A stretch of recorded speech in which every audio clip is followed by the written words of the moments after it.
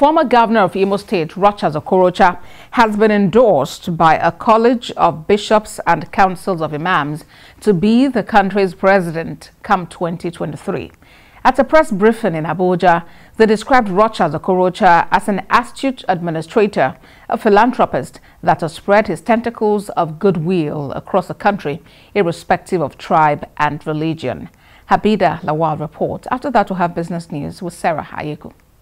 The issue of which zone should produce President Muhammadu Buhari's successor in 2023 is on the front burner. Although the presidential polls are over 12 months away, supporters continue to swell for different candidates.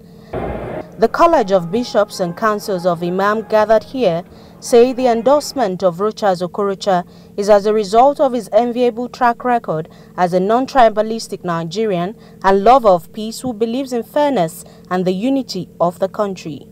He listens to people, he is teachable, he asks questions. According to the group of bishops and imams from the different states of the country, Rochas Okorocha's philanthropic disposition across the country has clearly distinguished him as the best candidate for the plum job.